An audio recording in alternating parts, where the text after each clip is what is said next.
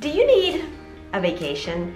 If you're an entrepreneur or a business owner, you probably need a good vacation more than you think. And in this lesson, we're gonna look at why that's important, but we're also gonna have a little fun and take a virtual tour of my home country, the USA. You ready? Let's go. Hi, I'm your English coach, Christina, and welcome to Business English with Christina, where you become better at business by becoming better at English. First of all, let's talk about why you and I both need a good vacation, and at the same time, you're gonna learn some very useful business English expressions.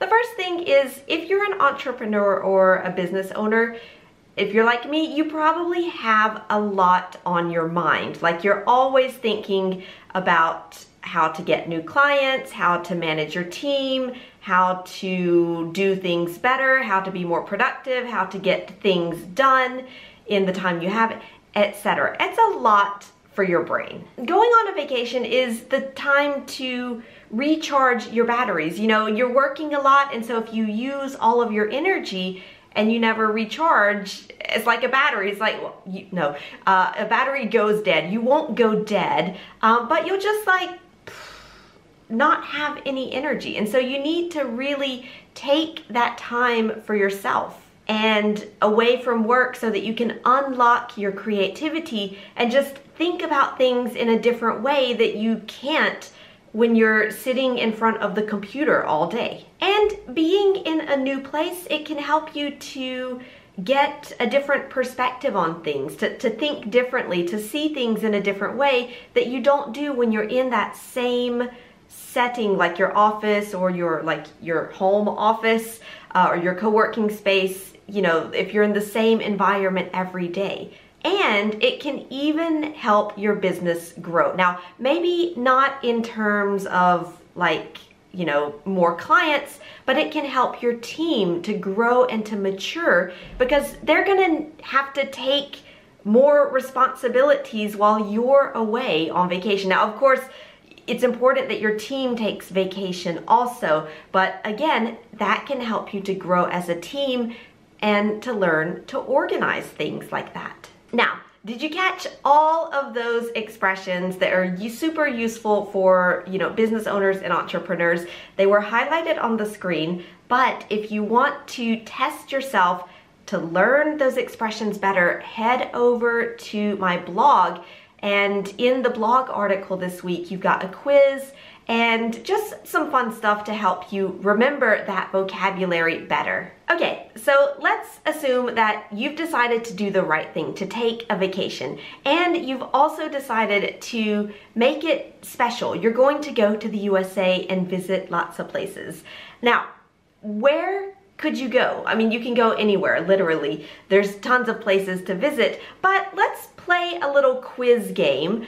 I'm going to describe some famous places in the US, and you'll see some images as well, and see if you can guess the place where we are virtually visiting. Now, I know that a lot of people dream of taking this legendary road trip across the United States. Like my parents did it, actually. I'm very proud of them for doing this because they're not the, no, that they are the adventurous people now, now that they're retired. But anyway, here's a famous road trip that you can take. And you could start in Chicago. You can go 2,400 miles and go from Chicago all the way to Santa Monica in California. You're going to cross 8 states, get just so many changes of scenery. And can you guess what this famous road trip is? Did you guess it? Yeah, that's it. It's Route 66, the famous Route 66 that runs from Chicago in Illinois all the way to Santa Monica, California. Happy trails to you until we meet again. Happy trails to you.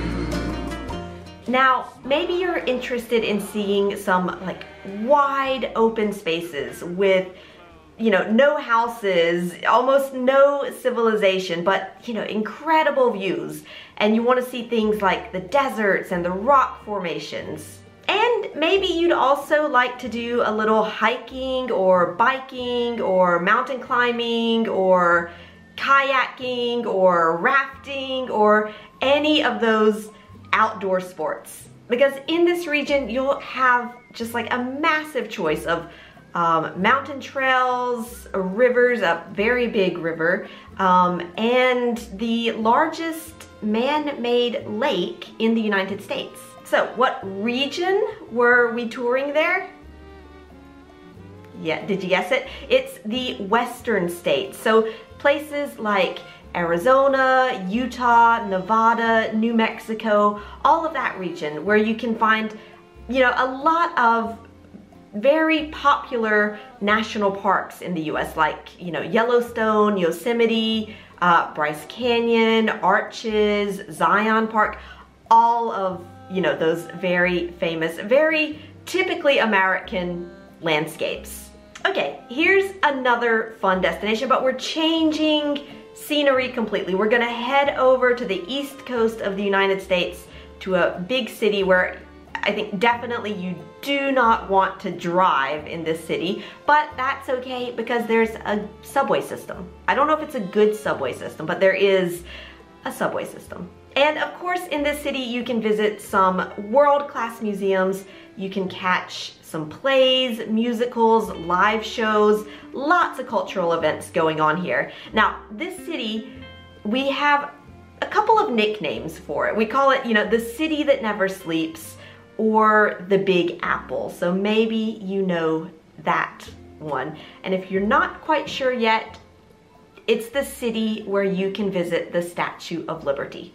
Okay, now I'm sure you probably guessed that this city is, of course, New York City. Now remember, if you want to change your English and grow your business, you're gonna need to do more than just watch a video on YouTube. Like, start here, but don't stop here. Go over to my blog and check out the quiz and the practice exercises that I've got for you so that you can continue learning and make sure that you remember the vocabulary from this video. Oh, and don't forget to take a vacation. And of course, as I always say, if you don't use it, you lose it. So here's something that you can put in the comments to use your English.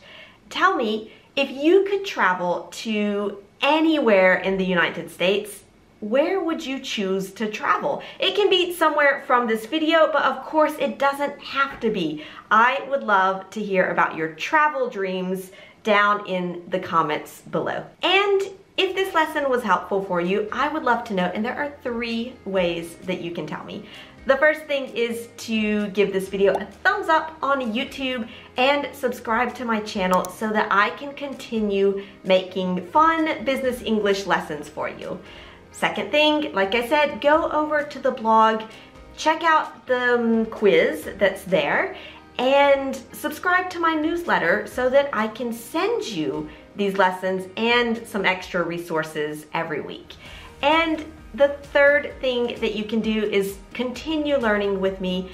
Watch this next lesson, which is going to help you to prepare for your vacation in the US or anywhere really, all about how to check into a hotel in English.